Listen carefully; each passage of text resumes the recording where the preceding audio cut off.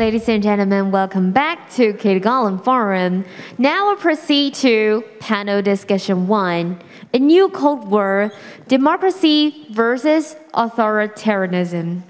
There are 4 panelists in this part respectively from Japan, Germany, Australia, and France. Now, please join me in welcoming our moderator, President of the Prospect Foundation, LAI I-Chung. Thank you, everyone. Now, we come to the first session. The title of the session is about the new Cold War, democracy versus authoritarian. First of all, let me welcome our panelists. We have 4 distinguished panelists. The first one on my right-hand side is the former Minister of Defense of Australia, Kevin Andrews. And then we will follow with the Professor Taniguchi Tomohiko from the Graduate School of System Design and Management at the Keio University, Japan. Taniguchi Tomohiko is also a close associate with the former Prime Minister Abe Shinzo, and he has been Prime Minister Abe Shinzo, his foreign policy advisor for long years. And then next, it will be followed by Dr. Heinrich KREFT, a seasoned German diplomat. And now Professor KREFT is the professor and the director of the Center for Diplomacy, Andrássy University in Budapest, in Hungary. And last but not the least, will be followed by a French professor, also a longtime friend of Taiwan, a longtime friend of myself, of course, Dr. Stéphane CORCUFF. He is Associate Professor, Science for Lyon at the IEP Lyon, France. This session, titled The Cold War, Democracy versus Authoritarian. I believe that all of us know this year the war in Ukraine and the China-Russia cooperations, the kind of no-limit announcement in their common statement, mark a very different era of this world. Last year, when we talk about US-China competition, basically people are still thinking about how to manage competition so that it will be competition without catastrophes. But now, with the war, full-scale war on Ukraine by Russia, and the China-Russia axis that seems to be informing, we're actually believing, looking at the realization of the bloc-like power and the competitions, especially what we see along the line of the Euro-Asia land power centered around China-Russia, and now follow with the cooperation in Iran, and probably with North Korea and Pakistan. And then there is the Euro-Asia maritime power, in which led by United States, on the east side of the Eurasian continent. Outside of the Eurasian continent will be Japan, Australia, and then in the south side it will be the India, and also from the west side, you will see the whole Europe, centered around European Union, and crystallized through the NATO alliances. And the kind of the new blocalization of the competitions, although it signifies the kind of the geopolitical competition which people tended to look at through the paradigm in the past manifest by in the thesis of the Mackinder versus Nicholas Bickman. But on the other hand, it also represents the very real value competitions. So that, and we also noticed that this morning, in both President's high speech and also Kono Taro, a former foreign minister of Japan's speech, also indicated that the kind of the value differences and the competition right now, that is at the center of everything. And so that without further ado, let me introduce former Minister of Defense of Australia, Kevin Andrews, to give your thought about this issue. So Kevin, please. Mr. President, Excellencies, distinguished guests, dear friends, can I thank the Prospect Foundation and the Government of Taiwan for the opportunity to participate in this forum, and can I particularly acknowledge at the outset our dear friends from Japan and extend our condolences on the death of the late Prime Minister Abe. And can I acknowledge the very special relationship between Australia and Taiwan, not just an economic trading relationship, but a warm relationship between two peoples. Ladies and gentlemen, the world is involved in a new Cold War. This war was launched and is being prosecuted by the Chinese Communist regime under the leadership of President Xi Jinping. And Xi is adamant that this is a contest between authoritarianism and democracy. In November 2020, Xi told President-elect Biden that, and I quote, "Democracies cannot be sustained in the 21st century. Autocracies will run the world. Why? Things are changing so rapidly. Democracies require consensus, and it takes time, and you don't have time." Xi uses Cold War language to describe his objectives. In April 2021, the Chinese Communist Party's People's Daily newspaper highlighted a then newly published book, Questions and Answers on the Study of Xi Jinping Thought on Socialism with Chinese Characteristics for a New Era. This book is replete with Cold War rhetoric. The world is described as a field for competition between two ideologies and two social systems. History, it says, should be interpreted through the fundamental point of view of historical materialism, and truth will be found by applying Marxist tools. This truth being the truth of Marxism as formulated by Marx himself. And like Marx, Xi is convinced that communism will prevail. According to the Chinese leader, China is, and I quote, "at the centre of the world stage, and the historical evolution and competition in the world between two ideologies is being solved in favour of Marx," unquote.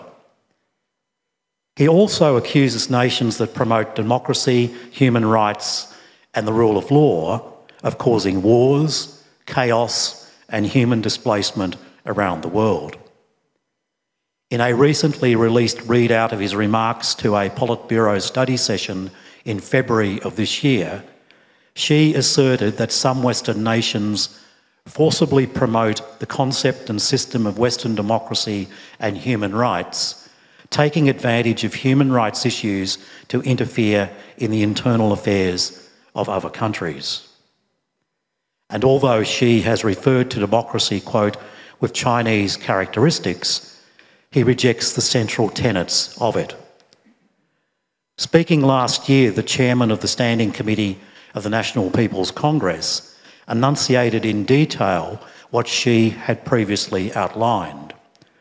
Mr. Li listed 5 ideas that are rejected by the CCP, namely, and I quote, "so-called constitutionalism, multi-party elections, the division of powers, the bicameral system, and the independence of the judiciary," unquote. What, I ask, remains of democracy after removal of these fundamental pillars? At the most basic level, the vast majority of the Chinese people have never had the opportunity to vote for their leadership under the CCP. The CCP also seeks to eliminate the very institutions that undergird democracy, free public discussion, and civil association. Because at the core of authoritarianism is a belief that the political realm trumps all other spheres of human endeavour. So it's naive to think that this Cold War is avoidable. It is currently being prosecuted. There are obvious features of this war apart from the constant rhetorical jousts of its perpetrators. The use of force is threatened regularly, and from time to time force is used, such as in the Himalayas. Threats, both physical and intimidatory, are employed. Threatening wolf warrior diplomacy has become a feature of CCP statements. Chinese military aircraft regularly breach the air warning zones of other nations and have dangerously intercepted aircraft in international space. The CCP has also claimed recently that the whole of the Taiwan Strait belongs to China, contrary to all historical fact and international laws. And Xi recently authorised 59 new articles that seek to legitimise the CCP's external use of force in other nations. Authoritarians utilise every instrument available to them, including trade sanctions and the ongoing cyber warfare. And they cooperate with other authoritarians when it suits their cause. China's current support for Russia is an obvious example. So, dear friends, how do we respond? First, we need the intellectual clarity and the moral courage to call out this Cold War and to name the perpetrators. This is not some great game. It is a real threat to the peace and security of the world, no more so than in this country and in this region. Secondly, like-minded nations must defend democracy against its authoritarian attackers. Fundamental principles, they must recognise that the authoritarian rulers of China will never willingly share power. They refute the practice in their own country and would do so abroad. Whatever its faults, liberal democracy remains the best chance to uphold the dignity and freedom of the individual, to nourish human flourishing and to promote peace and stability. It is therefore worth defending. Thirdly, nations must continue to uphold and defend universal human rights and the rule of law. And this includes responding to the flouting of international agreements and the manipulation of international organisations. Fourthly, like-minded nations must act in unison with other democratic nations and states against authoritarian regimes. We must be clear that force will be resisted. As former Japanese President Abe has said, there should be no strategic ambiguity about this fundamental principle. In this context, they must recognise that Taiwan is the first chain of defence in the fight against the authoritarian CCP. If China was to invade Taiwan, the ramifications for the world, including Japan and Australia, are enormous. It must be clear that any attempted invasion of Taiwan will be resisted militarily by allied nations. But more than strategic clarity, we need cooperative capability across a range of areas, starting with intelligence gathering and sharing and planning and interoperable exercises. That does not mean that democratic nations pursue war. To the contrary, our objective should be to maintain peace, but that will only be achieved through strength and deterrence, not appeasement. And fifthly, they should identify and warn susceptible nations of the dangers of colonisation by authoritarian states and support them in resistance to this assault on their freedoms. Finally, in my necessarily incomplete list, they must match Chinese propaganda both in their own countries and elsewhere with a spirited defence of democracy and freedom. What the CCP fears most is the fate of the Soviet Union, which fell ultimately not from external force, but from an unquenchable desire for freedom by many of its own people. In this context, we should never underestimate the power of the human spirit. Contrary to what Mr. Xi says, there are many good reasons to believe that his assertion that authoritarianism will prevail is incorrect. That in fact democracy will prevail in the 21st century, but it will not be without a struggle. As an opponent of authoritarianism in the past, Václav Havel once said, "The only struggle that is lost is the one that we have given up on." Dear friends, this is a struggle that all believers in human dignity, individual freedom and democracy must engage in. Thank you. Thank you, Minister Kevin Andrews. What you said is actually very clear. And also you touch upon a very interesting issue about how clear it has to be in terms of defending Taiwan. I think that begs another round of discussions. So next, I'd like to invite Professor Taniguchi Tomohiko, Professor, Graduate School of System Design and Management at Keio University, also a very good friend of mine, and Taiwan Prospect Foundation. So, Professor Taniguchi Tomohiko, the floor is yours. Thank you, President Lai. And it's an honor and a pleasure to meet you, albeit online. First, I must begin by thanking all of you for your words of condolences and sympathy to the late Prime Minister Abe, with whom I spent the last 10+ years. I know that he was very much interested in coming to Taiwan and addressing some of the important think tanks and intellectual community in Taiwan. Taiwan was among the most important issues that he was very much determined to spend his political capital on going forward. He was ready to be provocative. He was ready to be able to write more such stuff as he contributed to Project Syndicate, part of which was quoted by His Excellency Minister Kevin Andrews, whose remarks I hear were very much comprehensive and thought-provoking. Now, Shinzo Abe sought to forge a peace treaty, finally, with Vladimir Putin, simply because Japan could not afford coping with 3 threats from 3 fronts all at the same time. His intent was to reduce the threat from the north, and by so doing, concentrate the limited amount of defense resources to the southwest, namely Taiwan and around its region.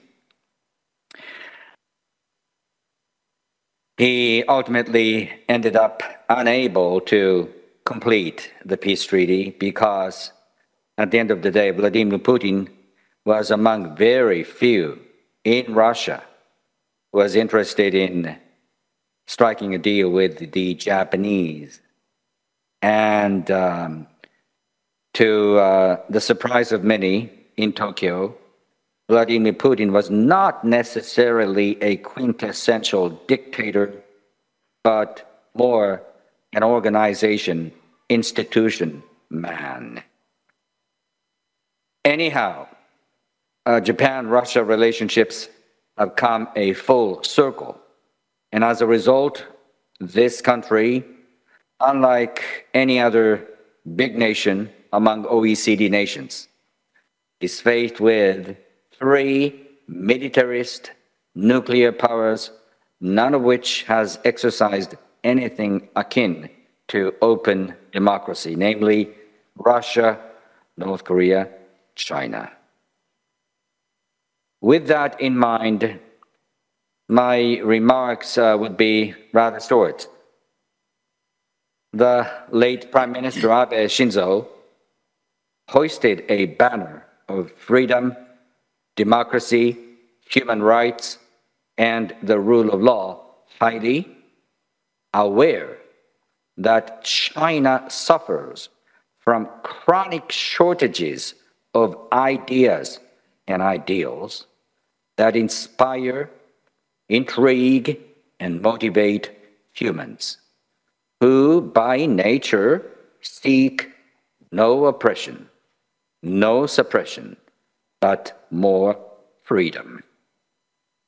To fill the big void that is the absence of universally accepted values, Beijing must always resort to sheer power of coercion, backed by its economic predominance and its growing military arsenal.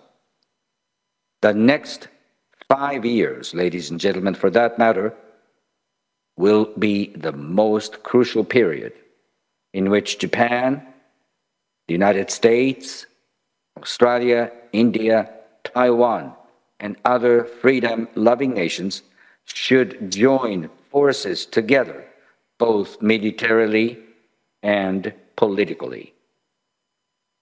The Chinese propaganda machine will concentrate its power to manipulate the upcoming Taiwanese presidential election due in 2024. 3 years after that, in 2027, Xi Jinping's credentials as the supreme leader will be severely examined, while the PLA, People's Liberation Army, celebrating its centenary. Mr. Xi would be keener than ever before to somehow annex Taiwan for the fulfillment of his version of China dream. Taiwan should seek to join as many international fora as possible with the help and support from Japan, the United States, etc. Taiwan, being a non-state state and non-member of the United States, could expect much reduced help from the rest of the world, many countries of which fear China's nuclear power and economic retaliations.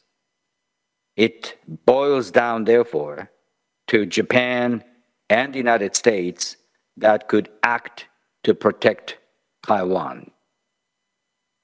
I should elaborately be provocative in calling the Taiwanese leaders, both in and out of government, to not abandon, but at least shelve their long-standing claim over the Senkakus. For, without doubt, the issue is a handy tool Beijing could use as a wedge that divides the two great democratic nations of Japan and Taiwan apart. Thank you very much. Thank you, Professor Taniguchi Tomohiko, about your description regarding how the democracy work together. And I think that your last suggestions, which in various occasions you also mentioned in different forums, I believe that has been loud and clear and has been discussed, or they're taking some positions by this government.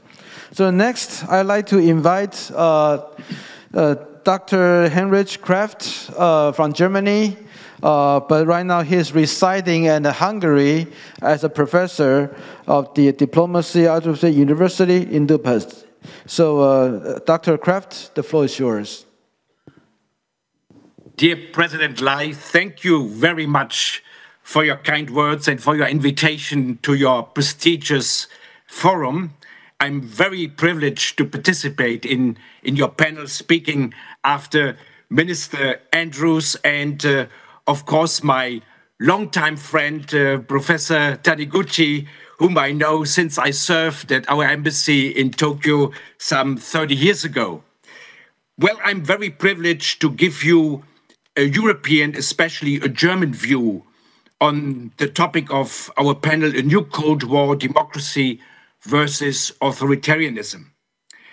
With Russia's attack on Ukraine, a new Cold War which was building up between authoritarian and democratic countries over the past years, this new Cold War has turned into a first hot war. Putin has turned his country into a more and more authoritarian regime. Some already call it a full-fledged dictatorship. The authoritarian Russia has launched a large-scale attack on Ukraine, a country which had opted for turning itself into a liberal democracy. Russian Foreign Minister Sergei Lavrov has openly stated just 2 days ago, Russia wants regime change in Kiev. Russia wants to unseat democratically elected President Zelensky and his government and to do away with liberal democracy there. Russia pretends to fight NATO, pretends to fight the US in Ukraine, but it's not NATO. It's not the US Putin fears most. It's freedom and democracy itself he fears.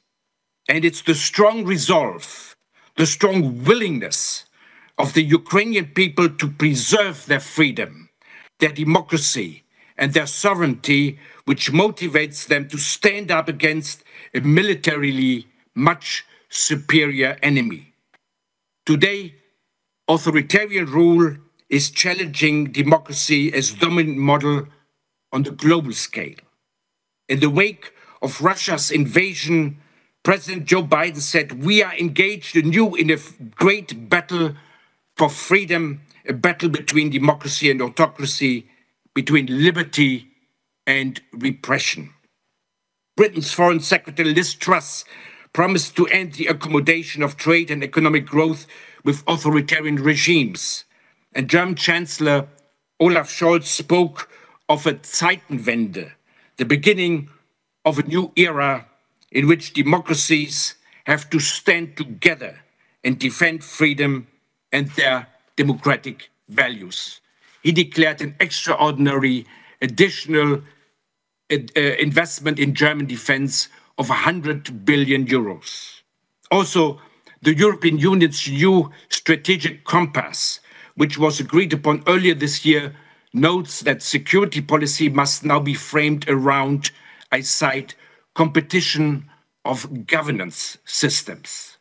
Regarding China, the EU's High Representative for Foreign Affairs, Josep Borrell, already declared 2 years ago that China remains a partner in certain areas, such as fighting climate change, that China is a fierce competitor, especially in the economic field, but that China also had become a systemic rival challenging democratic values all around the globe.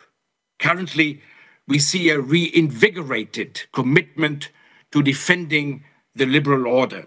The war in Ukraine is part of a broader battle for democracy and against autocratic and illiberal values. Many new strands of policy coordination are taking shape between democratic governments across the world. 40 countries, including not only European countries and the United States, but also Australia, Japan, Kenya, New Zealand, and South Korea have formed the Ukraine Consultative Group. Western leaders have reached out to India and promised to coordinate more effectively around its concerns about authoritarian action by China. The EU and the United States have intensified their diplomatic efforts with Latin American countries too.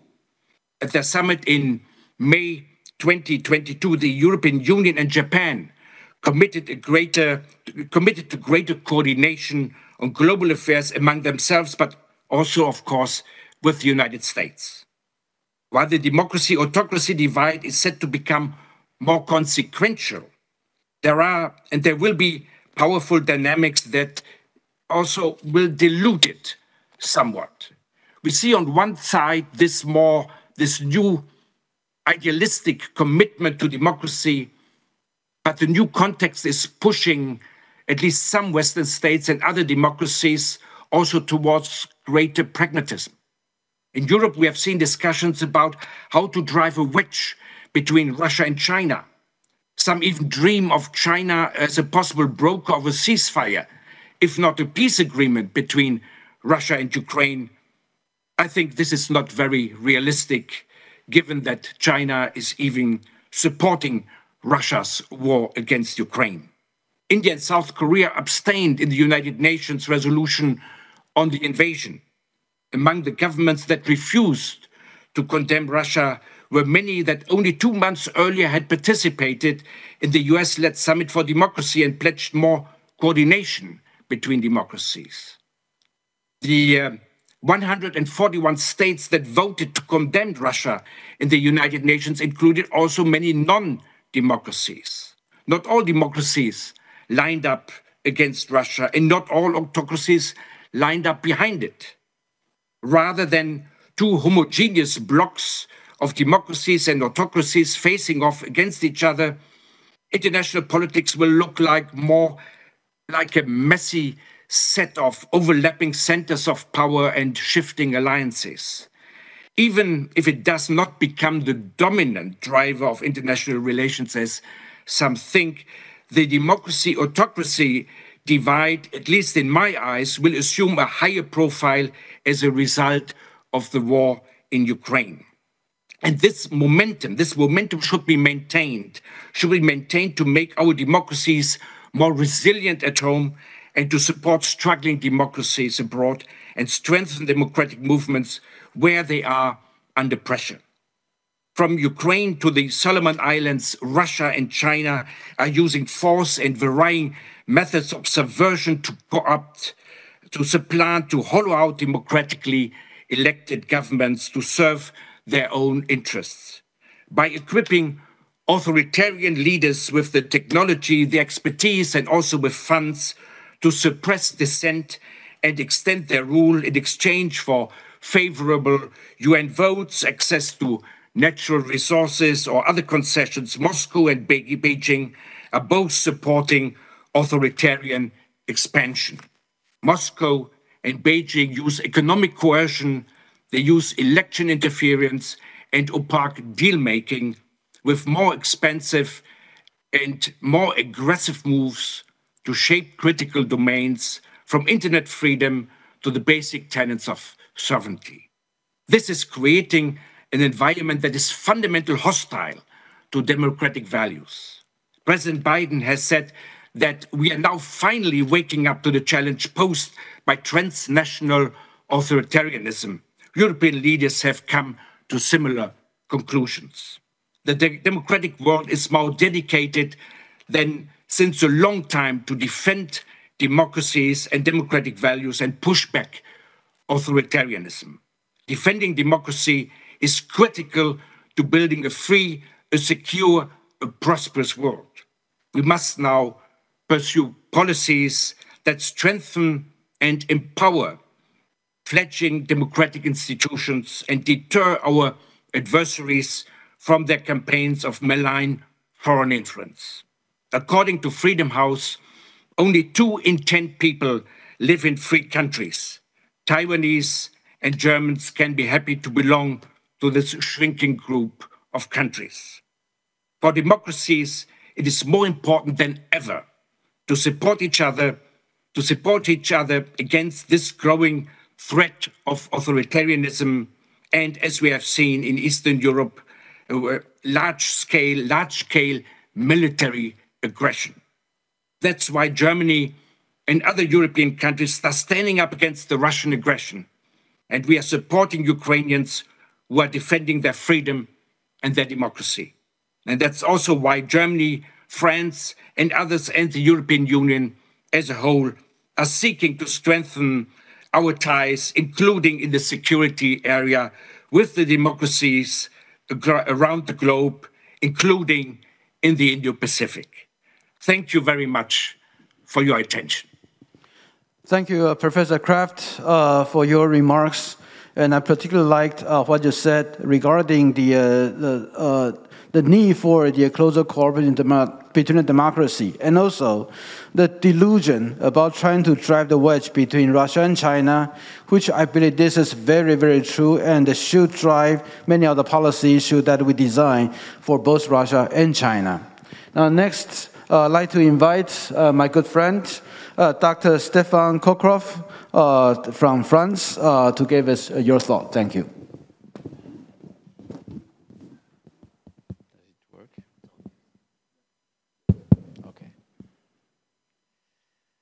Mr. President, dear I-Chung, distinguished guests, and ladies and gentlemen, I am very honored, of course, to be here, and I would like to thank you very much for this invitation.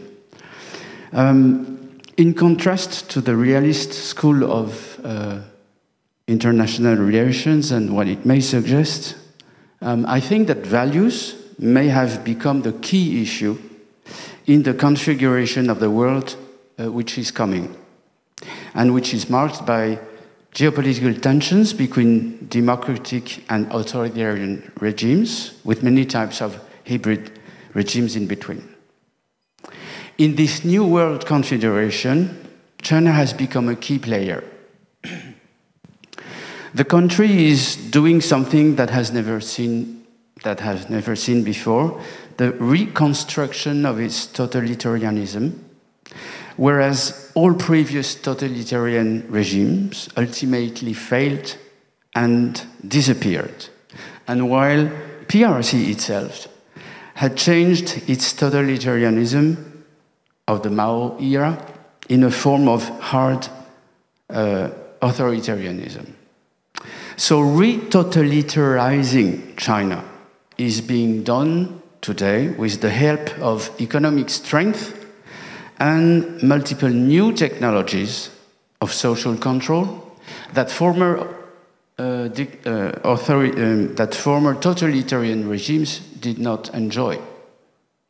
In the Nazi era, Soviet Union, and even in the Mao era of China, the regimes did not have those tools that can today help PRC to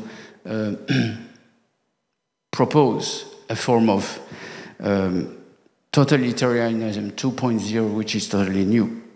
And the building of this model, if it's exported widely in the world, will run directly against the values that have shaped the world order after the Second World War.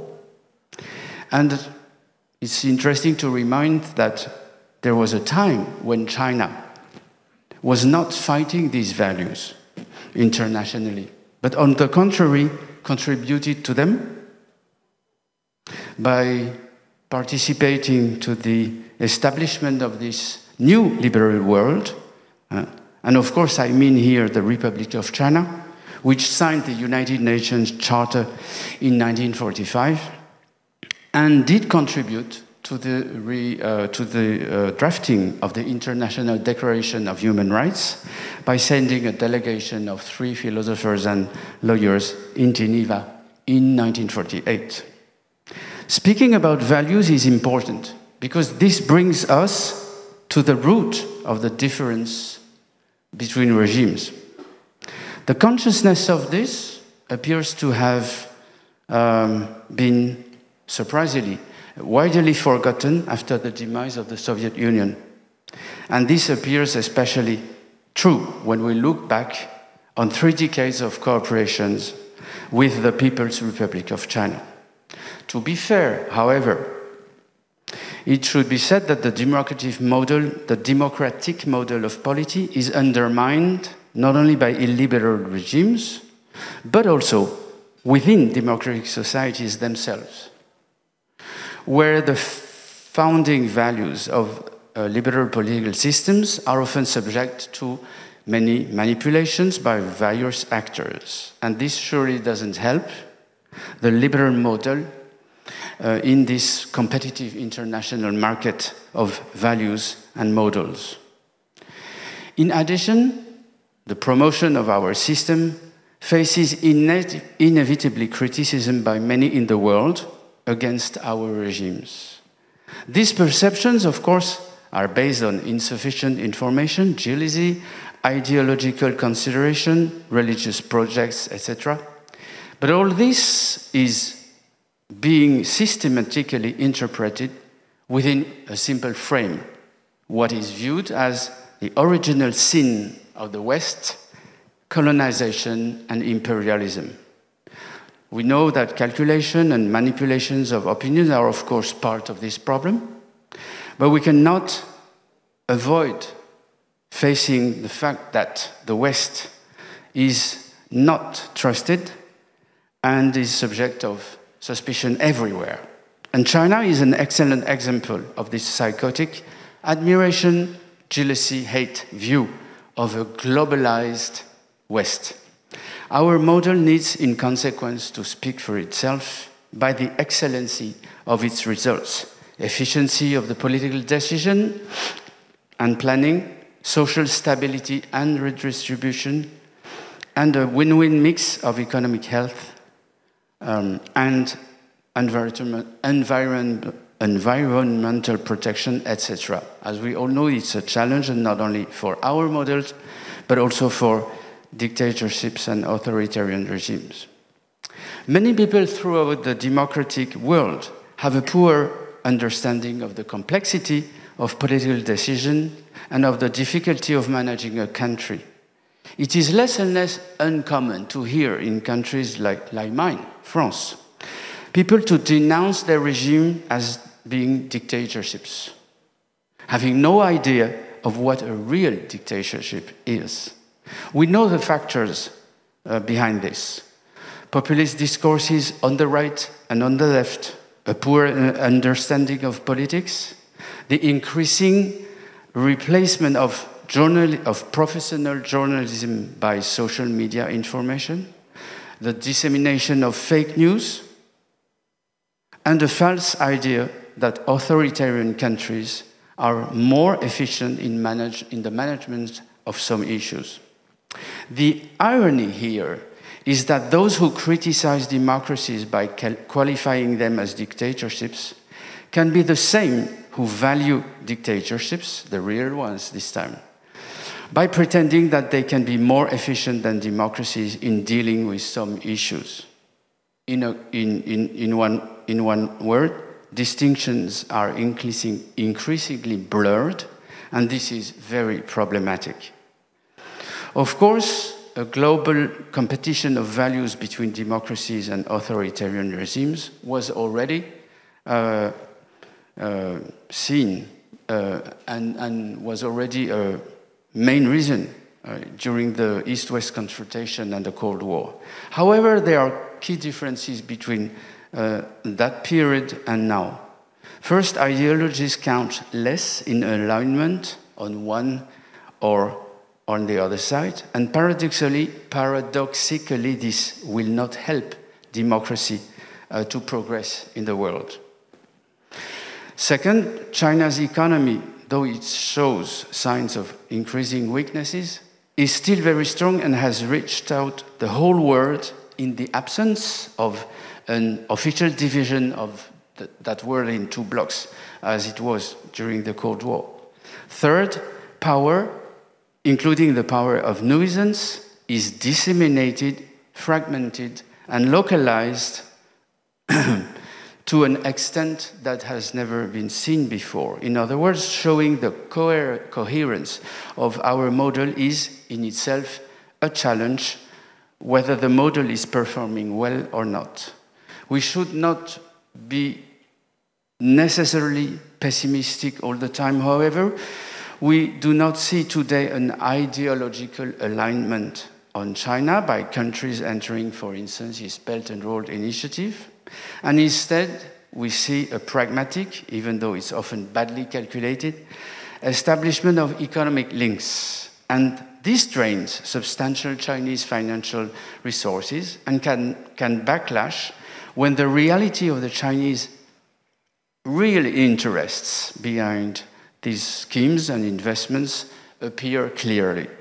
And we have this recent example of Sri Lanka, which is quite interesting, and which made me wonder since quite a while whether China is not creating what it has denounced for decades as the century of humiliation, and precisely doing the same, which is foreign concessions for herself abroad. With such a challenge, our regimes, if they want to survive, are forced, and partially by this challenge of non-democratic regimes, to make progress and to become both representative and participative, and to be excellent on every issue, having to be a model. And Taiwan, from this point of view, is doing, I think, pretty well. So we need to find a way to promote democracy as being efficient, but without appearing to be proselytizing due to this image of the West that I just described. So Europe and the United States are strongly resented in the world for the colonial past of the one and the status of superpower of the other. Of course, there are other democratic countries that doesn't count in this scheme of having a colonial past or having a status of superpower today. And I have in mind Canada or Australia. But anyway, these countries will necessarily be associated to the West in this global scheme of a simple scheme of a West against the rest. So we must absolutely rely, if we want to help democracy shine, on non-European, non-American democratic countries. That is why Taiwan is absolutely key for the defense of democracy. We know that Taiwan, of course, is a pivot in this Indo-Pacific balance as the first target of China. And it's an undeniable fact. But my modest contribution to this debate is to remind that this undeniable fact is still denied and still avoided by many in the world. And so if we can just show to the world that we need to rely on non-European or non-American countries to show that democracy is efficient and is a good model for the world, then Taiwan can play this role because the Taiwanese democracy is indeed very vibrant, and that could help legislators around the world to pressure executive powers to make courageous decisions and to see clearly that Taiwan is a geopolitical boundary for democracy today. Thank you very much. Thank you, Professor Stéphane CORCUFF.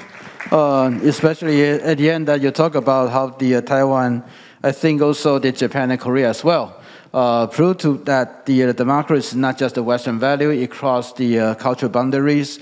It's not like what Xi Jinping said, that democracy is the culture bias institutions. It's actually a universal, it has a universal appeal based on universal values. And then we'd like to go to our Q&A, but basic conversation sessions. I think all of you, talk about the strengthening of the cooperation of democracy, vitally important right now. And in Taiwan, we also watch the development of the war in Ukraine very, very constantly. Of course, we tried everything so that the war in Ukraine would not lead to directly that Taiwan be the next. And as the president said this morning, the reason why she cannot be here today with us in person is that she's riding with our Navy outside to demonstrate about the importance of the strengthening Taiwan's national defense. So we are doing our part on this. But then, as the war in Ukraine started to reach the current stalemate, and people are expecting that could be, we are looking at the longer term of the war in Ukraine. And we started to see some of the issue about the sustainability and the resilience of the support from the Western democracy for the Ukraine. Because right now, people started to experience the rising energy crisis, the food issues, and also started to question about how the democracy should be bound together. Would the society be able to sustain the kind of needing sacrifices to continue the struggle for the Ukraine to resist the Russian and even to push back about Russian aggressions?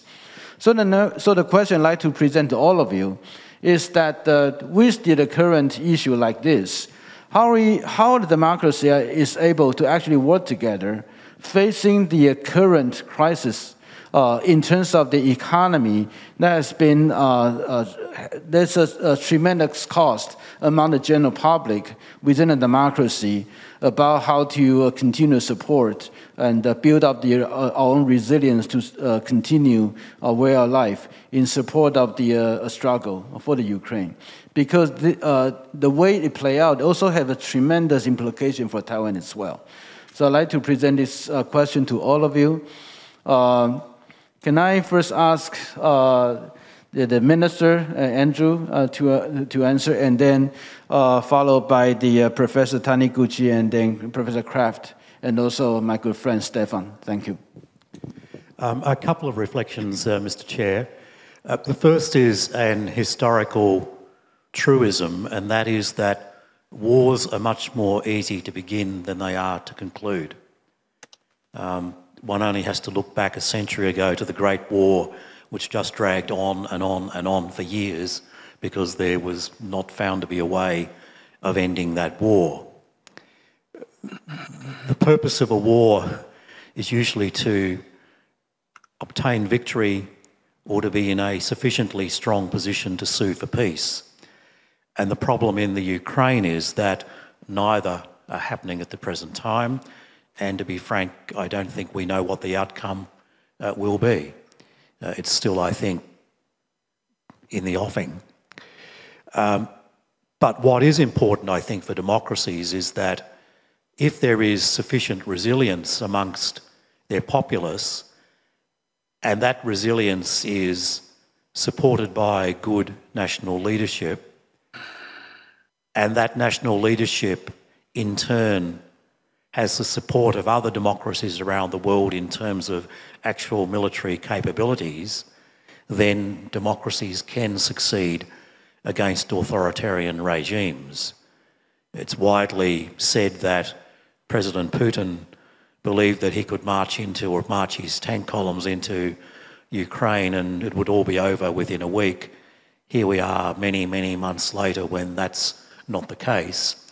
But it may well have been so had not other countries, perhaps a little reluctantly at first, but I think with increasing clarity, have been willing to support militarily with equipment and other means the fight by the Ukrainians against Russia. Thank you. And then Professor Taniguchi, would you like to respond? Right. First and foremost, we must lose no confidence in our democratic systems. 16 days ago, Shinzo Abe had to die an unnecessary death. Since that time, national elections took place peacefully for the nation's upper chamber, and there is no actually prospect of Japan going something like undemocratic. Democratic institutions take generations, not even years, but generations to mature, but once mature, they don't go away. In contrast, if you put yourself into the shoes of Xi Jinping, would you be able to feel that your country, your status would be predictable and secure? I don't think so. Further, let me just introduce something that I did recently. That's a very quick search using newspaper database, one of the biggest databases called Nexus Uni. And I was curious because I have seen fewer still coverage, fewer still articles covering One Belt, One Road, OBOR. So I chose years such as 2015, 16, 17, up till 2021 and 2022, and I put a simple search term of One Belt, One Road. And that keyword draw 8,300 articles in 2015, 9,869 articles 2016, 10,000 plus for 3 consecutive years of 2017, 18, 2019. However, in 2020, the key term of one Belt, One Road only 3,175 articles. Last year, 2021, the same, 3,300. And this year would be something like also 3,400. What happened between 2029 and 2020? G7 nations gathered and proposed something called quality investment. Well, I must say humbly that the concept was led by the late Prime Minister Shinzo Abe himself also at the occasion of G7 summit meetings that Japanese government hosted in 2016. Now, the Chinese themselves don't speak much about OBOR anymore. I think this is a clear indication that if you succeed in putting together your democratic forces and intellectual capital, you could push back some of those concepts and ideas that China, in a very much unilateral and neo-imperialistic way, has pushed toward some of those developing nations. Someone mentioned Sri Lanka. Sri Lanka would be remembered as a classic example of a failure that was caused by the country succumbing pretty much into the course that China urged them to take. Yeah, that's it. Thank you, Professor Tomohiko, for your remarks. Now, next, I'd like to invite Professor KREFT, if you'd like to say something. Thank you. Yes, thank you, President LAI. Well, I totally agree with the assessment of Minister Andrews. We have to prepare for a long war in Ukraine. It's not visible how and when this war can end. So resilience of support for Ukraine, for Ukrainian democracy is crucial. Well, everybody knows that Germany was over-dependent on Russian gas, and everybody agrees that this was a mistake. Well, we have to recall that during the Soviet Union, during the old Cold War, the Soviet Union was a reliable exporter of gas to Germany and to other parts of Europe. So many thought that the new Russia, the Putin's Russia, would at least be as positive a positive partner than the old Soviet Union. But this was definitely a mistake. And yes, we have a huge debate in Germany about freezing during the next winter.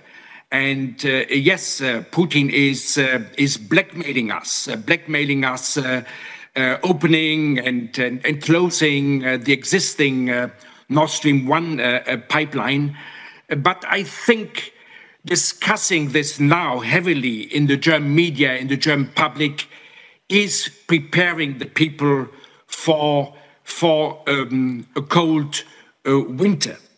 And if we can draw already one conclusion out of the war in Ukraine, it is that Putin overestimated the strength of his army, of his military, that Putin underestimated heavily the willingness of the Ukrainian people to defend their sovereignty, their democracy, and their freedom. And he also underestimated the resolve of the United States, of the European countries, of the European Union, of their unity and their willingness to stand by with the Ukrainians. And yes, it's true that Germany was weak on defense. So we enjoyed decades of reaping what we called the peace dividend after the old Cold War came to an end, and we downsized the German military. We got rid of the draft, etc. But all this has been turned around, and I talked about this Zeitenwende our chancellor talked about, and it was exactly this government, including the Green Party, which was founded not only on ecological roots, but also was founded as a peace party. So this party is particularly strong, standing up against the authoritarian aggression, against Putin's aggression. Germany is now even sending heavy weaponry to Ukraine to fight Russian aggression, including howitzers and tanks. And if somebody would have mentioned this some 6 months ago, everybody would have said, this is impossible. And this shows the resolve of Germany, shows the resolve of Europeans to stand up against authoritarian aggression in Europe. And I can assure everybody, we will be standing next to everybody who is also standing up against aggression of authoritarian regimes. Thank you, Professor KREFT. Now, Stéphane, would you like to say something? Well, it's difficult to add something after all what has been said, and especially on such a difficult question. And you know, I'm not a politician. I'm just studying politics. It's very different. So I'm not in a position to say something about this, but I would like to add just a few ideas. The challenges that democracy face are numerous, and we mentioned the time we need for decision, the necessity to reach consensus, etc. Seen from Europe, there are several other challenges which might be proper to Europe, is the demise over decades of the notion of nation, boundary, identity, increasingly considered in Europe over the last decades as something we should not talk about, just as if it were a dirty subject. And this, to some respect, is quite disappointing and disturbing. And what I see is that the shock, the brutal shock of this attack of Ukraine has restarted the debate on Europe about the validity, the legitimacy of thinking in terms of sovereignty, defending sovereignty, defending the nation and territory, both national and European. That is a very interesting development, though it's it's just starting. The fact is that the war in Ukraine is probably going to last. I don't know how much time, of course, but the length of this war will probably give us more time and give populations in Europe more time to really assess the gravity of the situation, even though at this moment minds are very troubled, and it is very difficult to find a consensus in Europe. When we talk, for instance, about energy and the consequences in terms of energy in Europe. So overall, I would say optimism is difficult, but because we have no choice, pessimism is forbidden. And I hope that democracies will take this crisis as a good reason to deepen introspection on how to progress towards an improved form of democracy. Thank you, Stéphane. Thank you for your response. Now, I'd like to first acknowledge another distinguished guest on the audience, former President of Estonia, Mr. Yves. We are thanking him for coming here in person. He will deliver a keynote speech at the end of in this afternoon. And so we are really glad to have President Yves with us today. And of course, and so sorry for you have to go through all the trouble claiming your luggage back in the air. But yeah, I think that's good. So thank you very much. Now, I have been given these questions, but this also has been a little bit elaborated during the Kono Taros, the former foreign minister of Japan's speech.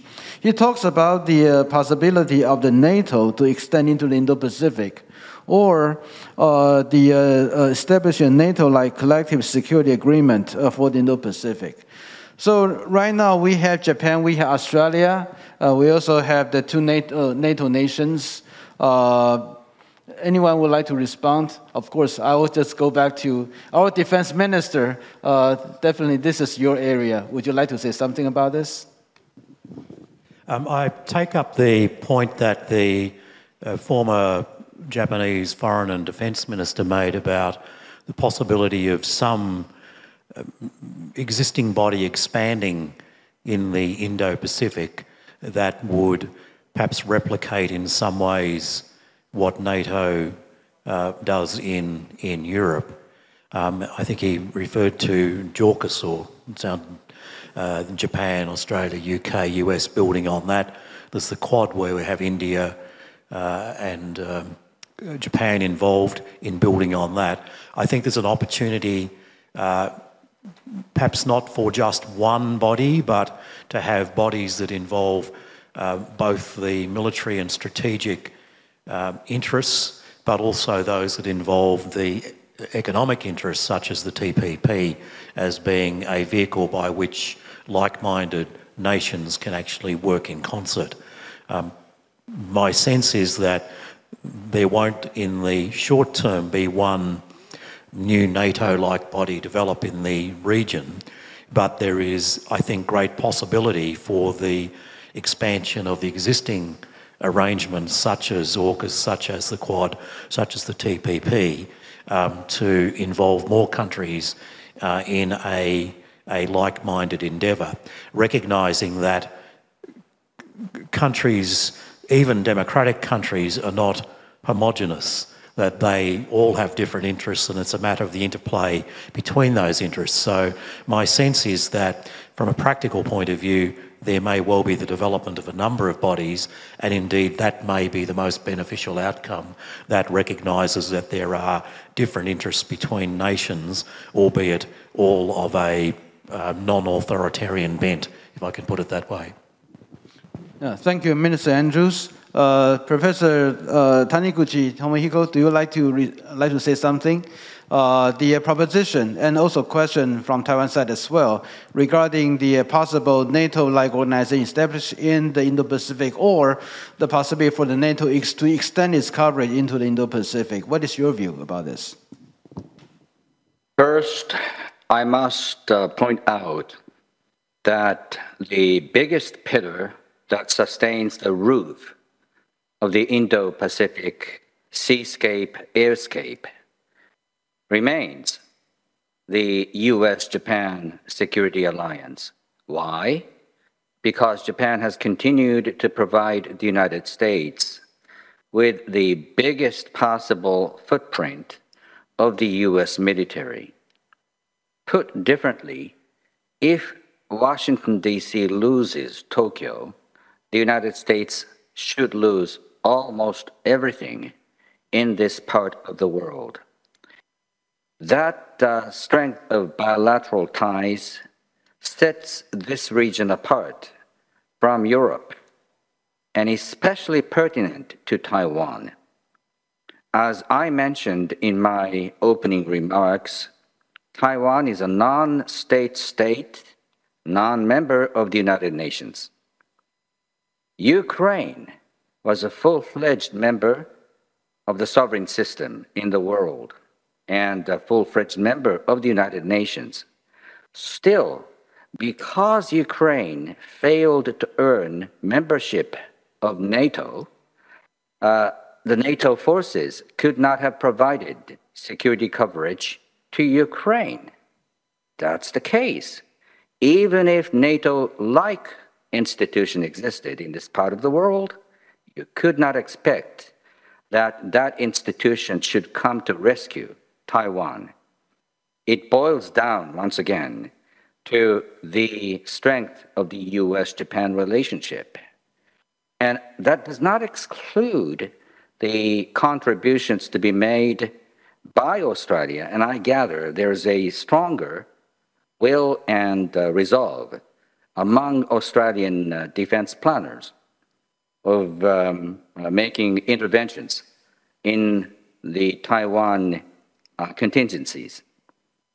So my point is the crisis scenario around Taiwan is so acute that we don't have luxury to talk about building multilateral institutions from scratch or waiting for an extended period for the existing institutions such as NATO to extend its arms to this part of the world. However, Australia, Japan, South Korea, and some others are already partners of NATO. There must be much, much more exchanges of intelligence, military technologies between and among NATO nations and countries such as Australia and Japan. I, for one,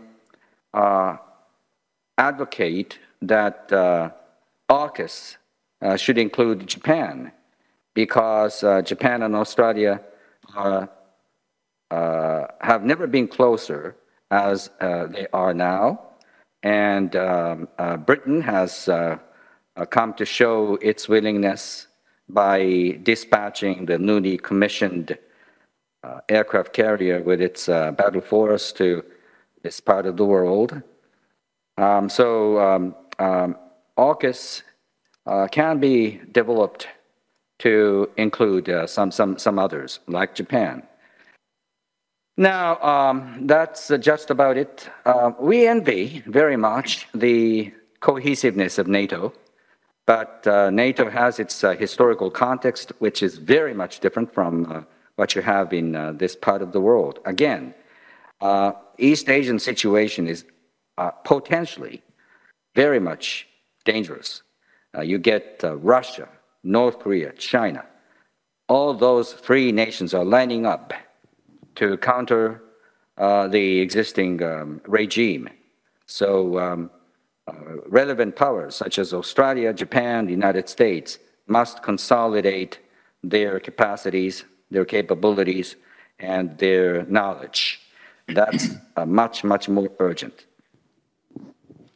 Thank you, Professor Taniguchi Tomohiko, for your remarks in which you believe that the existing organization, the U.S.-Japan alliance, is critical to Taiwan defense, and should we wanted to extend it and have a better coverage about the Indo-Pacific security in general, probably from the AUKUS to extend it so that have a JACUS and probably with other nations, you think that will be the way forward. So thank you very much. Professor KREFT from Germany, you are part of the NATO. What do you think about those questions? Well, I will be very brief as a European observer of your region, but I think we can underline the US is crucial. The US is crucial for the security of Asian democracies, but the US is also crucial for European democracies. And Putin takes NATO seriously because of the US. Think that the US would have downgraded their commitment to Europe in a way which was feared by Europeans when at the time President Obama talked about the pivot to Asia and Trump talking about NATO being obsolete. Many Europeans feared that the US would abandon us. And thanks God, the US didn't. And that's why we have this cohesiveness Professor Taniguchi talked about within NATO. And this cohesiveness, this unity is crucial. And that's why Putin is now respecting the resolve of NATO, and